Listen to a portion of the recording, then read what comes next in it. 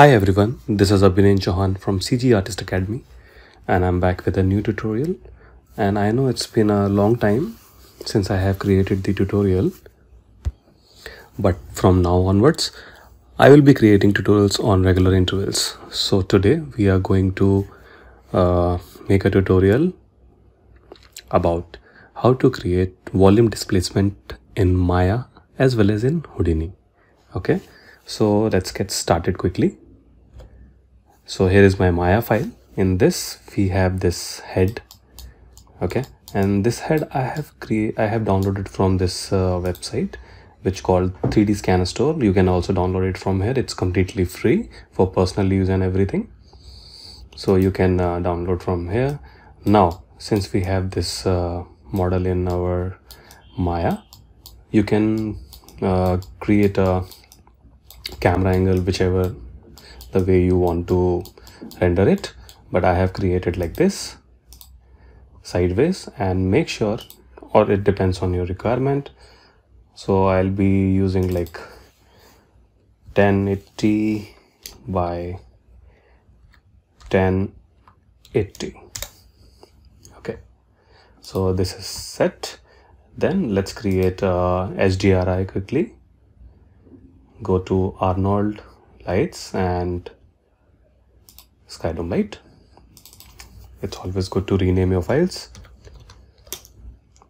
It's always good to rename your objects in outliner to make it clean.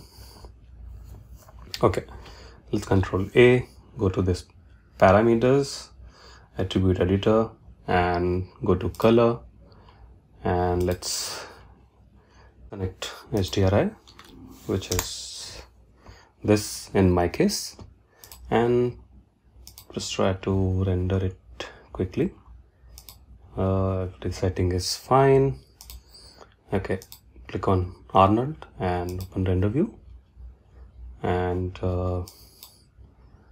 in my case I will be not converting my HDRIs to TX, so switch this off if you don't want it. Let's hit render, and nothing is visible. Why is that? So let's check volume attributes. Okay, step size and volume padding, there are some values which I have to remove. Later we will add some. Now let's render it again, and now you can see my model is getting rendered. I don't want to see the HDRI in background, so click on the HDRI and go to this visibility option in camera, just make it 0. Now we won't be able to see it. Okay, perfect. So basically on this is just a standard material has been applied. Let's go to hypershade like this. Okay, but we need to use AI volumes, the AI standard volume. So this is here. Let's select this and apply. Now it's been applied. Let's check in the render view.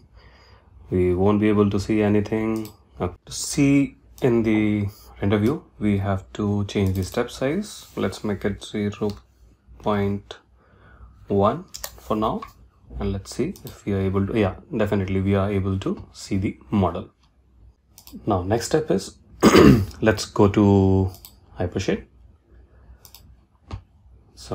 Let's go to hypershade, and here we have this AI volume.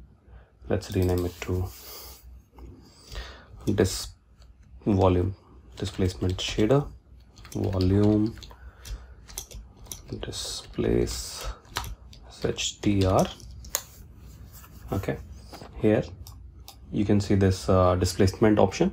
Just click on this, search for AI range, connect it in the input, select a file node, or like this, and once you have this file node, you can attach any map which you would like to use as a volume displacement source. Okay, so I have few textures for that. So let me show you. There are few maps which I have downloaded from internet. Okay, like this. Okay, so let's connect this. Go to this folder structure. Here, let me add. Okay, let's add this one. Okay, so this has been added to it, and let's check if it's working for us. Arnold render view. Let's take a screenshot to compare and click on this, and we don't see anything here. Okay, why is that? Because we have to change another parameter, which is volume padding. So let's make it 0.015. Okay, let's hit render, and few things are visible. Let's make it 50. Okay, and one more thing we need to do. It's not working because we have to change parameter in the AI range which we have added to the texture. Okay, so this outmax value, we need to decrease that. So the moment we decrease it, we will be able to see more details in this. So it depends on your camera angle and the look which you want to achieve. So in my case,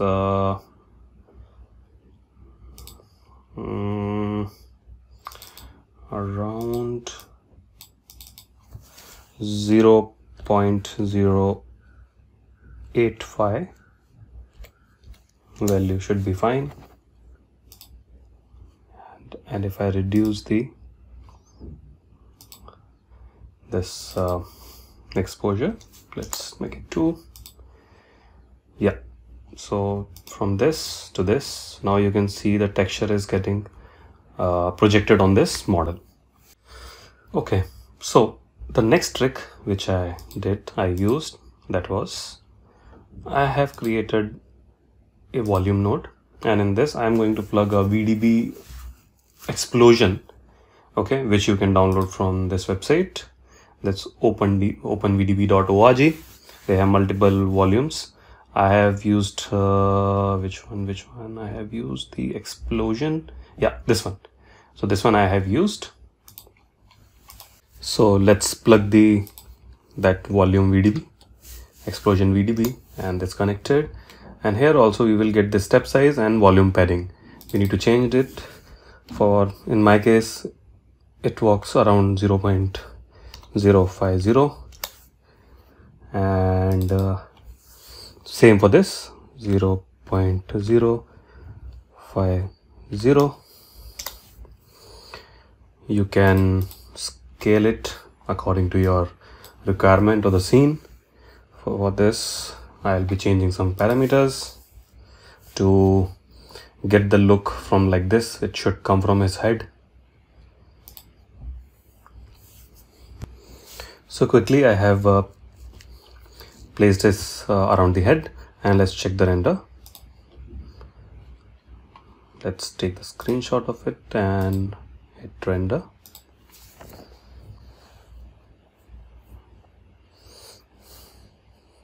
Okay, it doesn't look like the way it should look. Why? Because we haven't applied the shader to it. So for this, I have created another shader. So let's go to Hypershade.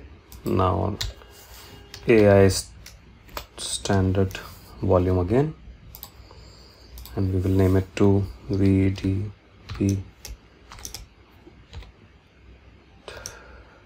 displace. Okay, now go to the displacement again, range shader, AI range, and the input we will add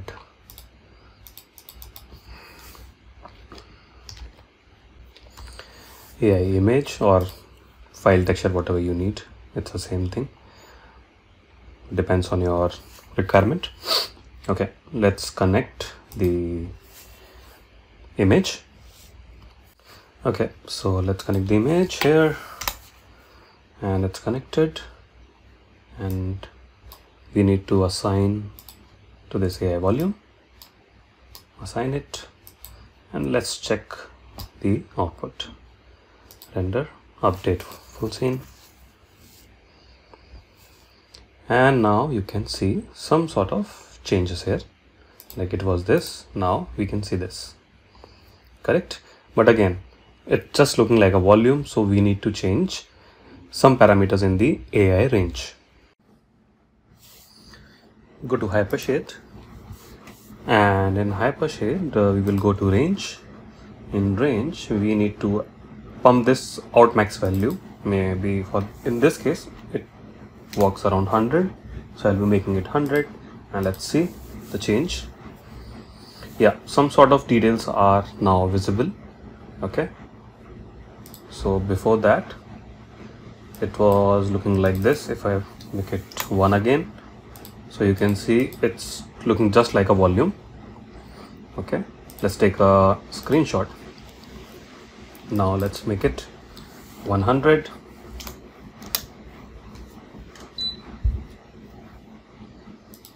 and if I hit render again, so there are some details over here.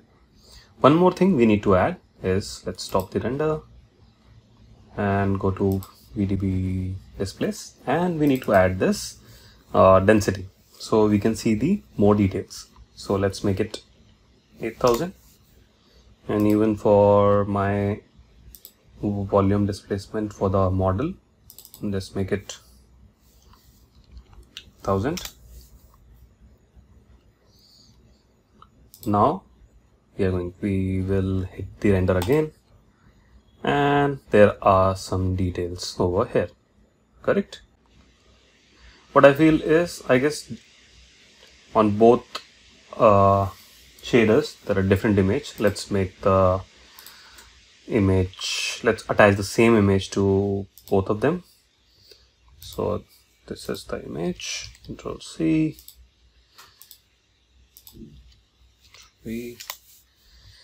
okay, now the image is same. See the difference here. Now render. Yeah, now it's in a same family.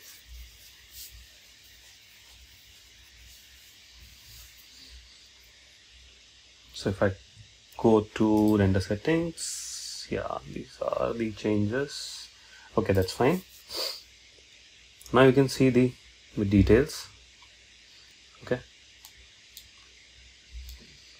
now if you want to make it colorful, then you need to do just a very quick change. Let's stop this render and let's go to our VDB displacement shader. This AI range needs to be connected to the scatter color.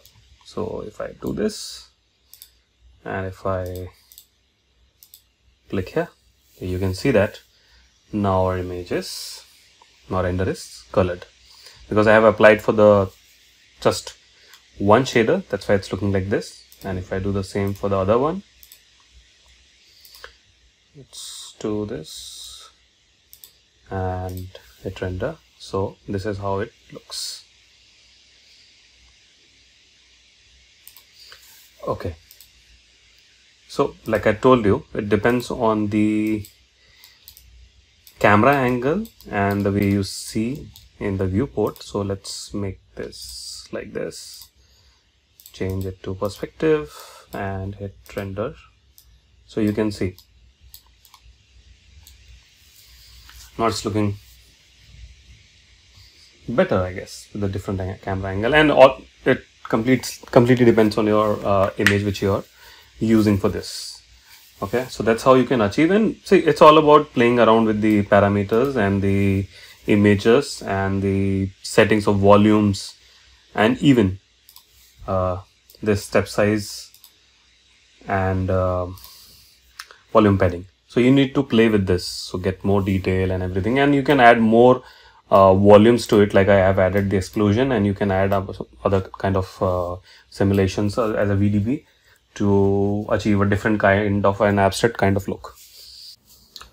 So same in Houdini, I have created the same kind of output. If I go to render view and hit render, just to show you the final output, you can see this, the volume displacement is working perfectly here. So let's escape this, and this is the main geometry. This is the model which I have imported in the Houdini, the same head model.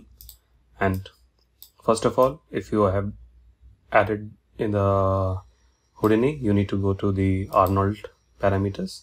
In this, you will get the shape option, and in shape option, you will get the volumes. In the volumes, same thing which I have did in Maya, the volume step size and the volume padding. Depends on your model and depends on the look you are achieving. You can change it. It's completely up to you. Same, I have created the distant light in here, not the HDRI, distant light. I have pumped up the exposure here, and let's go to materials. Here is a volume shader. Inside this, same Arnold volume.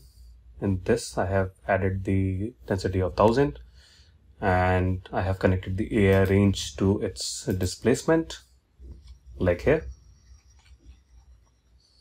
You can see here, this is disabled. I have connected it, and in this, I have changed the parameters around outmax value to 0.05 and added the texture.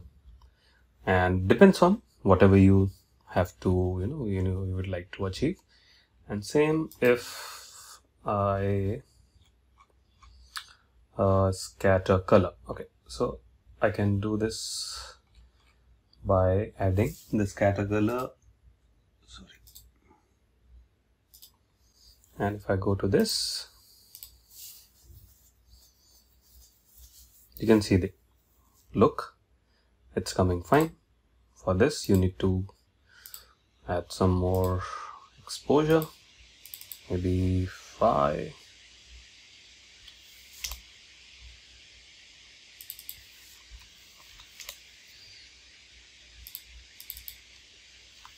It is fine. Yeah. So you can understand how to achieve this volume displacement look in Houdini as well as in Maya. I will attach the same project files to Patreon or anywhere. From there you can download it, but I won't be able to give you the model because you can directly download it from the site which I have shared with you, and I will make sure I will put the link in the description. So I hope you like this tutorial. I'll be making some more tutorials on volumes and on flip simulation. So just stay connected to the channel, and I'll make another one very soon. Thank you for your time, and make sure you subscribe my channel and like the video if you really like it, and share it with your friends and community. Thank you so much. Have a nice day. Bye bye.